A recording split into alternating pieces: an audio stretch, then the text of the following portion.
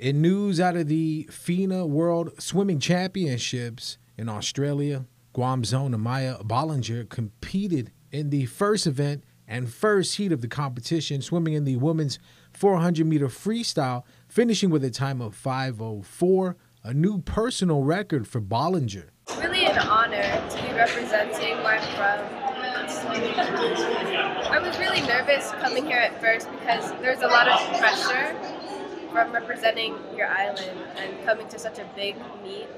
But once I got in the water and I started training, swimming is swimming in the end. So I was really excited to be with so many other people and be given this opportunity. So I'm just really glad I was able to today.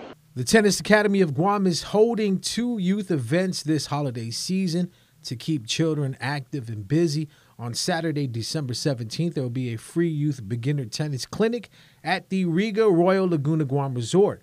The clinic will be held in 2 sessions. Session A, ages 8 through 16, will be from 3 to 4 in the afternoon. Session B, ages 5 to 7 years old, will be from 4:15 to 5:15 p.m.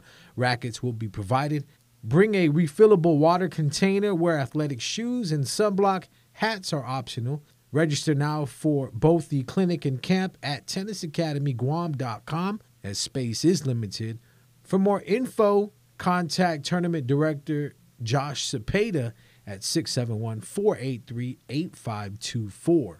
In futsal news, 3 shutouts were featured in Week 3 of the Bud Light Women's Futsal League, played at the Guam Sports Complex Gym. Defending champions Guam Shipyard began the day with an 11-0 win over Bank of Guam Strikers 2.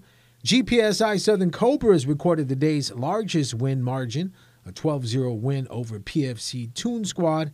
And last season's bronze finishers Quality Distributors FC blanked the University of Guam Tritons 4-0.